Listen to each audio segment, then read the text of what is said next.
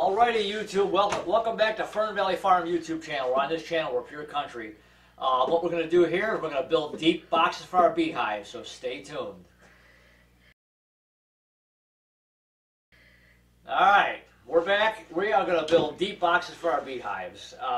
Spring will be here before you know it. It's only the end of November, but you know what? It'll come quick. And I've got about 4 splits to do this spring, and I need to get my hives, I need to build some more boxes. I'm going to build deeps first, and then I'm going to build supers. Obviously I need the deep, as far as my splits go, I need my deeps first. And actually, I do need to get my supers built quicker too, because I've got established hives, knock on wood, everybody makes it through the winter, that will get supers put on pretty quick. So, but I'm going to start with my deeps first. What you could do, and they're really easy to build. The dimensions of these things, I'm not sure why when these were invented. These are the Langstroth type, I think I'm saying that right, style hives.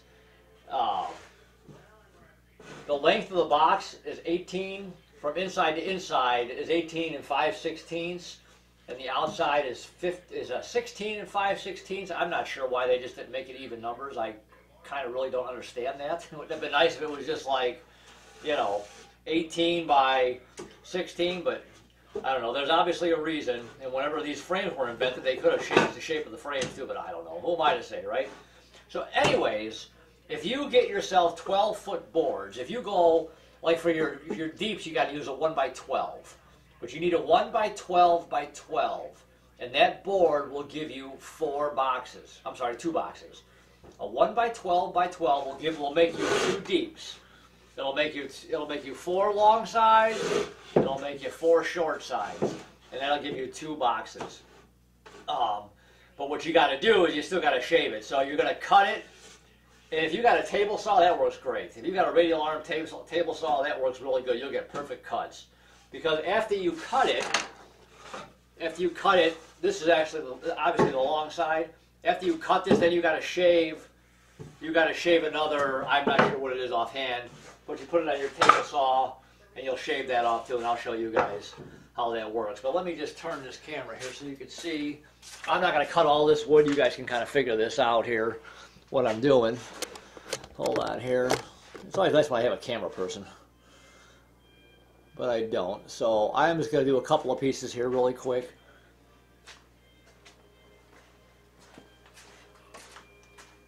You want to make sure you get these things measured just right. This is what I've already drawn the line here for. Get it on your table saw. Get it cut. And here we go.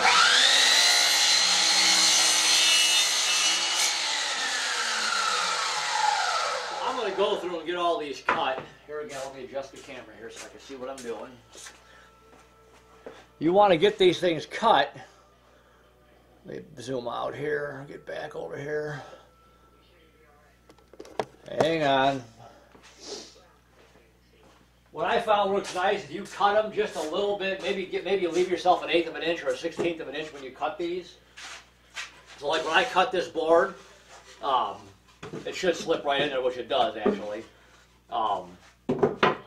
Maybe leave yourself a 1/16 of an inch. This way, if you've got to shave it down, you can always take it off. But if you cut it too short, then you got to start over and you're wasting wood. So you want to gut these things. You want to get them cut. Maybe leave yourself a little bit of room to play. And then if you have to trim it, you can trim it. So I'm going to get the rest of these cut, and then we will go to the table saw, and we will trim them the other direction here. All right, we're going to get these sides cut for the deep boxes. You can see I got it all cut. So now we're going to cut on the router. We're going to cut the edge for where the frame hangs. I can get this out right. Don't worry. This is the one I did already. You can kind of see. You can kind of see the lip on here.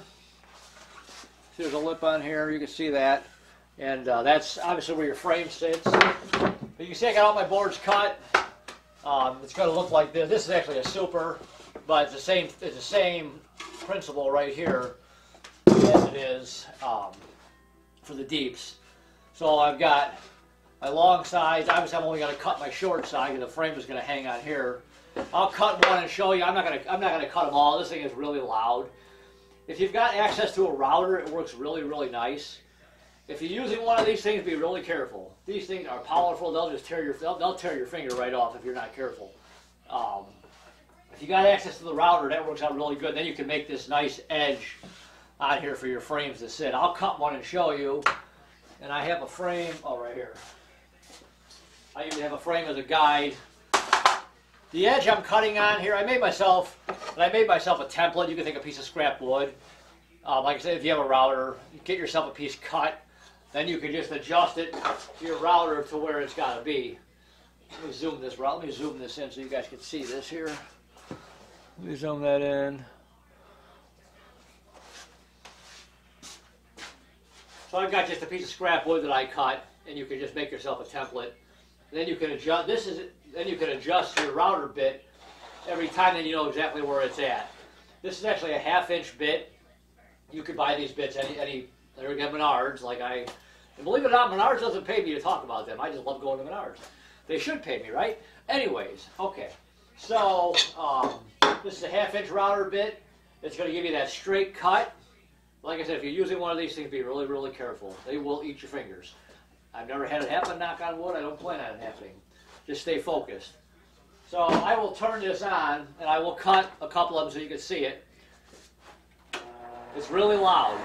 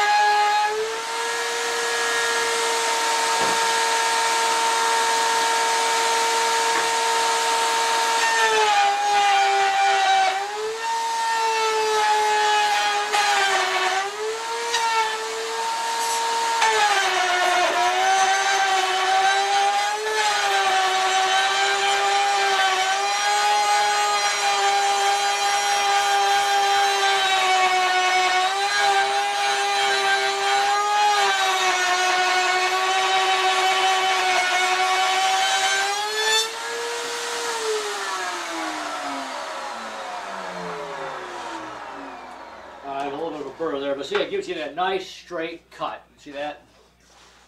You see that nice straight edge right there, and your frame. That'll give you a good spot for your frame to sit right on there. To give you an exact, like I said, that's a 1/2-inch bit. To give you an exact measurement, just kind of play around with it with yourself. But that's about 3/4 of a cut.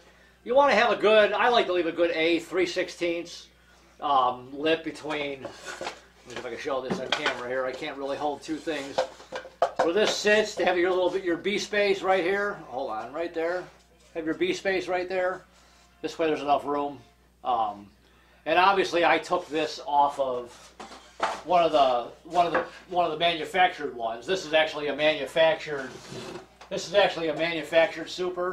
So I took this measurement off of this. So. That's that. So I'm going to get all these things cut, and then we'll get to the next step of nailing them together. So let me get these things cut, and we'll be right back. Boxing together. What I just realized I said earlier about the bit for the router, it's not a 1/2-inch. It's 3/4. It's a 3/4-inch bit that cuts this edge for your frames to sit on. 3/4, not 1/2-inch. So anyways, all right, we've got these boards cut. One thing I want to show you guys what I made. It makes things a little bit simpler. I made myself some jigs. And you can make these out of scrap board. You can make them out of anything. These are just 2x2s. This is just some OSB board. But what I've got is 2 different sizes here that I've made.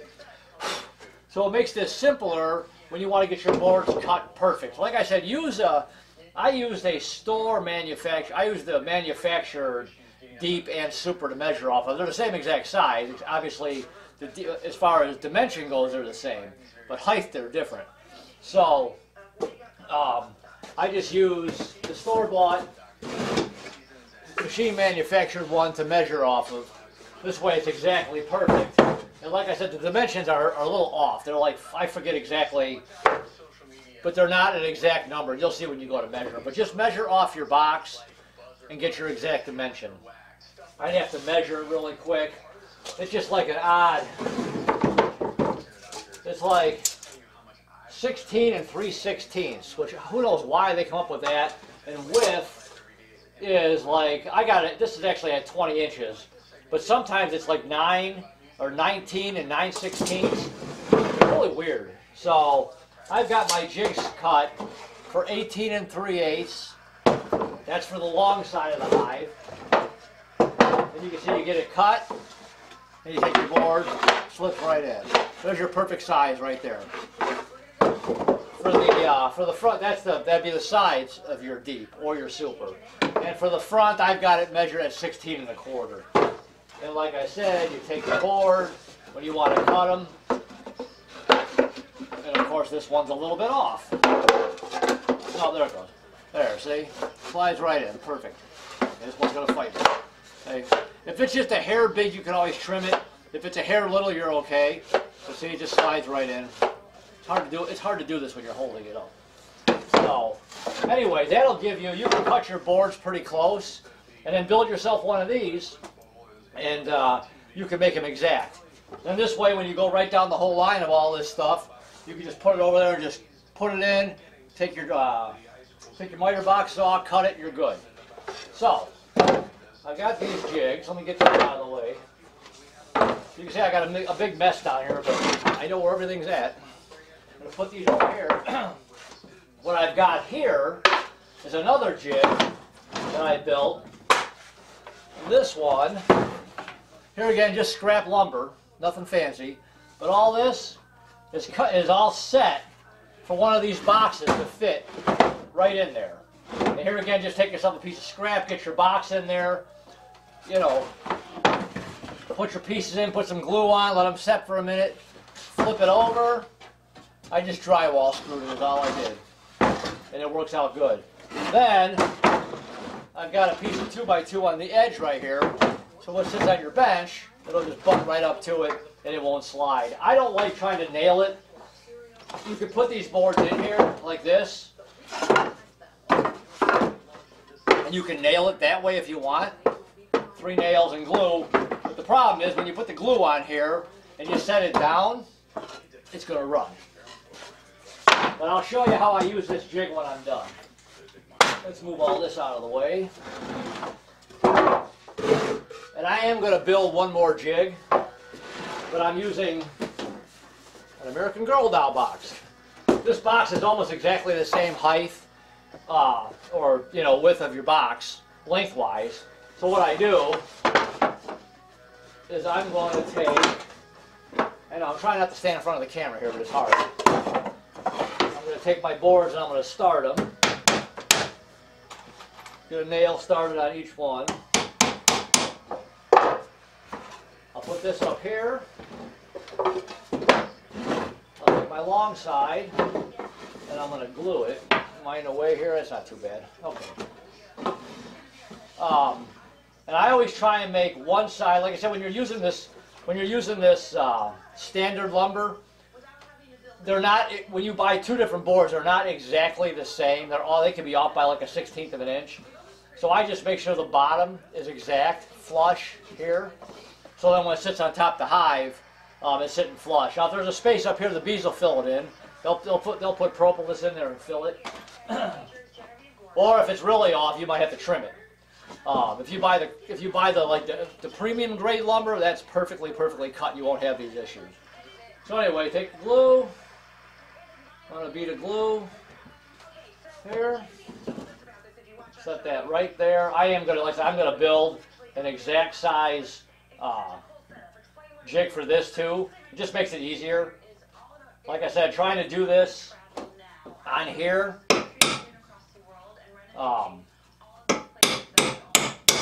Just get it started. Then come to the other side. Let me stand on this side here. Now there are knots in here, which I didn't see that before I put that nail in.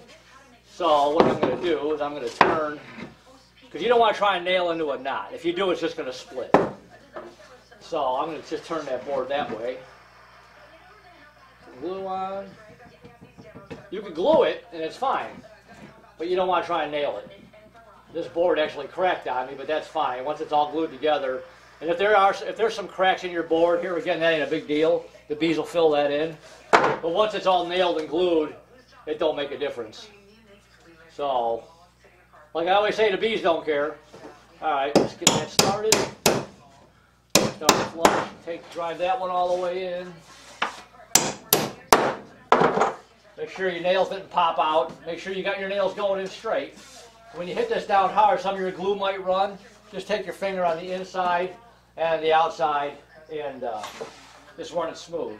So I'm going to put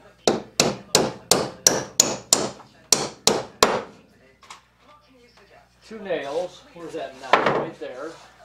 So I'm going to do like this. Now this board is off a little bit, so I'm gonna nail this flush. Now I can pull that way, okay, but that knot is there, so just move that a little bit.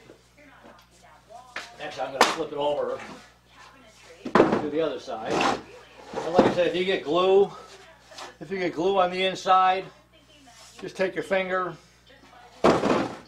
run it, makes it nice and smooth, and when this stuff dries, it dries really nice. And if for some reason, if you screw it up and something ain't square or right, once it's dry, you can take a hammer and just pop it, it'll pop right off. But this glue is really strong. So I'm going to take my other board. I'm trying to do this without standing in front of this camera. There ain't nothing more annoying than when you can't see.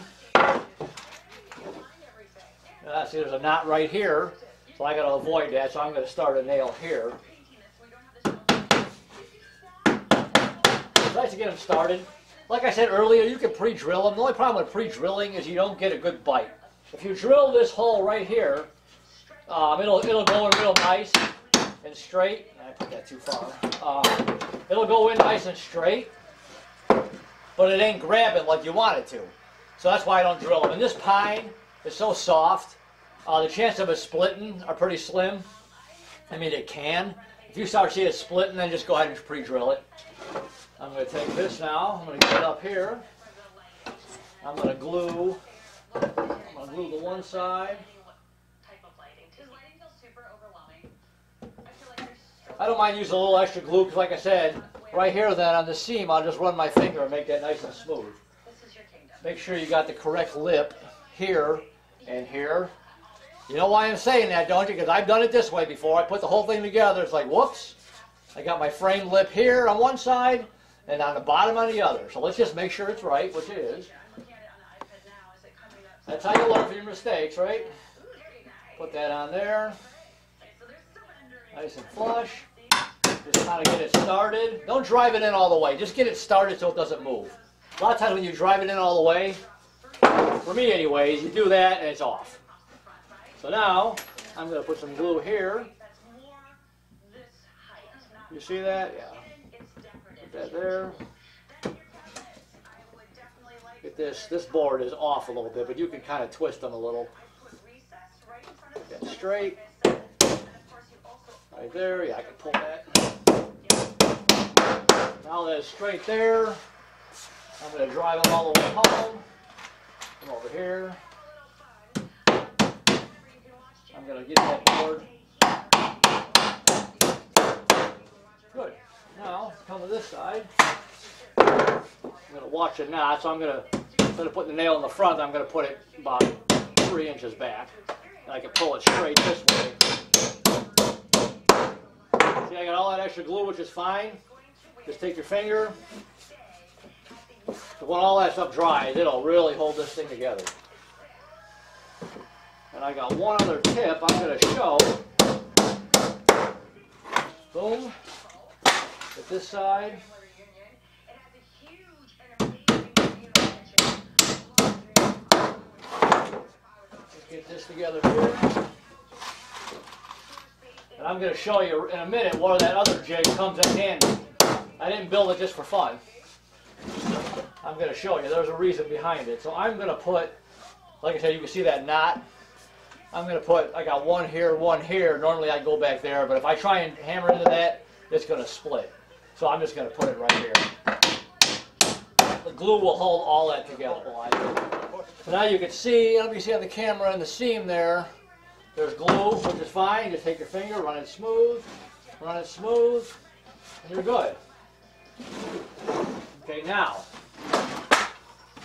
don't assume your box is square.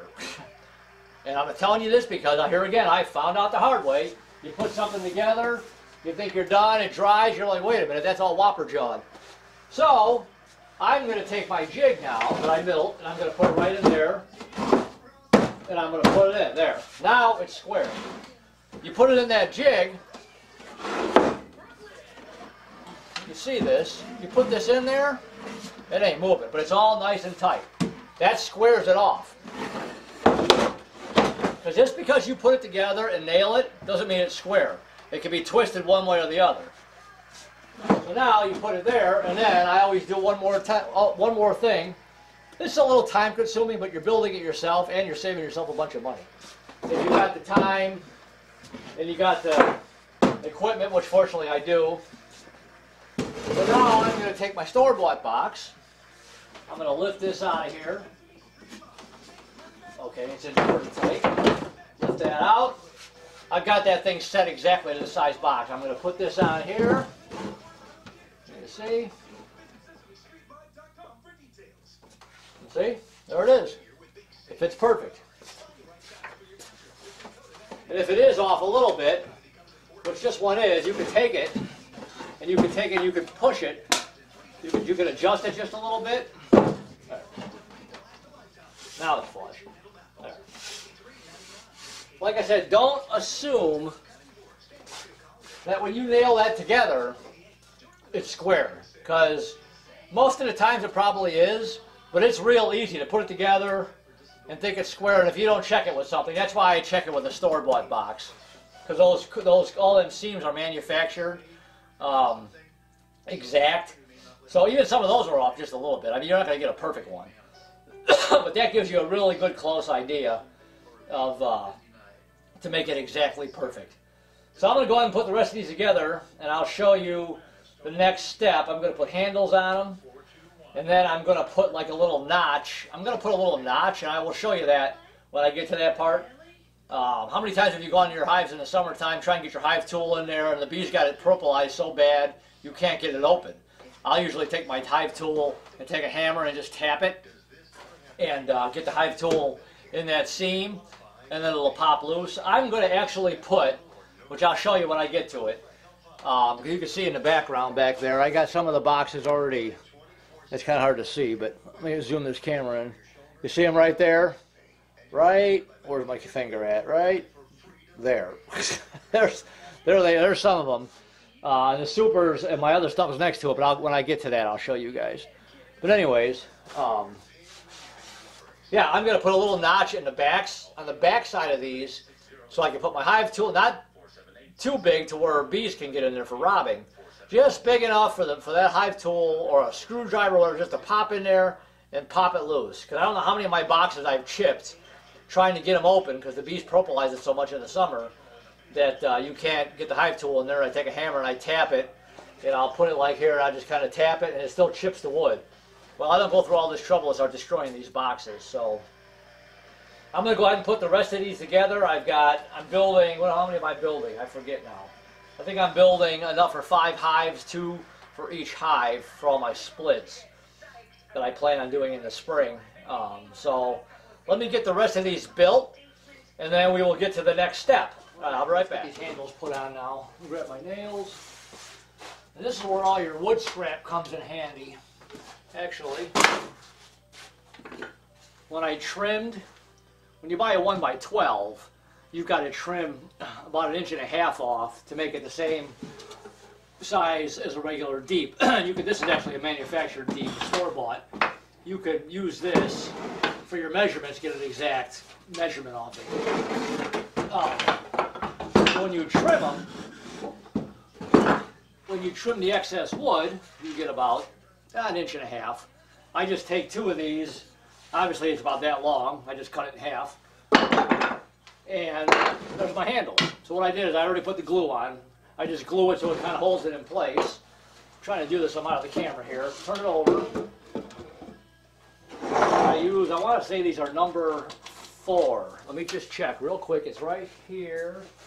Yeah, these are 4D sinkers. These will not go all the way through. Oh. So you can just kind of look underneath, see where your handle is. It's right about there. I like to tap it in, check, make sure it's centered, and I didn't miss it on any side, which I did it. So I'll let it stand. And the glue just gives it a little bit extra strength. Double check it again, we're good. I don't have a tool. I mean, I suppose I could try the cutout. You know, when you buy the deeps, when you buy the manufacturer stuff, which I'm sure most of you guys know, or if you're new to this, you don't know, it comes with a handle already notched into it. I'm not going to try and do that. It'd be a pain in the butt to try and cut that thing out. I don't have the tool for that. This works just as fine. And you've got scrap. Why buy anything else, right? Use your scrap and you're good. So, that one's straight and centered. I'm going to flip it over. I'm going to put some glue. Just run a bead of glue like that. Basically center it. Once you do this enough times, you'll get an eye for it to see where the center is. And like I said, having the glue on will give you your added strength. Because these things are pretty heavy. When they're full of honey and full of bees or whatever, they're pretty heavy. And in the fall, when you feed your bees up, these things can be 60, 70 pounds. So this handle obviously gives you a good grip. Now, like for my ventilation boxes, I didn't put handles on those because those obviously are light. On my top feeder frames, I put handles on those because you need something to grab hold. But like the light stuff, ventilation boxes or insulated inner covers, you don't got to put handles on those because they're light. So I let it just sit for a second, and I'll just real easily turn it over, and it moved on me, but that's okay. I just put the other box there to brace it so it's standing up straight. I'll just look to see where it's at. It's right about there. I'll just start a nail, make sure it's off just a little bit, so I can just recenter it. That's all. Let's readjust it. Flip it back over. Lay it straight. You can wait too a little bit longer for the glue to set, but for the video here, I just kind of did it. I always start both nails. Make sure it's straight, which it is. It never fails. You drive that nail all the way in, both of them, it's going to be crooked. That's just how life seems to work sometimes. So, it's straight. I put 3 nails.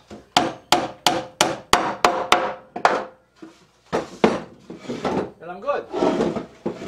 So here's some of the other ones here. I got them on the floor here. Let me lower the camera. You can see these are already set. These are already glued, and the handles are dry. I got a few more to do in the back, but you guys don't need to watch me do everything here. Let me raise the camera back up. Sure, it's nice when you got a camera person. So anyways, that's my deep. The handles are on. You got something good and solid to hold on to. You're ready to go. So I'm going to go ahead and put the rest of the handles on, and that's it. Hopefully you learned something from this. Hopefully you liked the video. Give me a thumbs up, questions, comments, whatever. I'm good. Consider subscribing to the channel. Support the channel. There's a little bell next to the subscribe button. Click the bell. You'll get a notification next time I make a video. So on to the supers, which that'll be the next video. I'm going to start putting the supers together. It's early January here. I'm getting a good jump start on this stuff because May will be here before you know it, and I need all these boxes. I'm planning on doing all these splits the beginning of May, and I want to have everything ready. So I'm getting everything put together. So until next time, YouTube, I will talk to you guys later. Bye.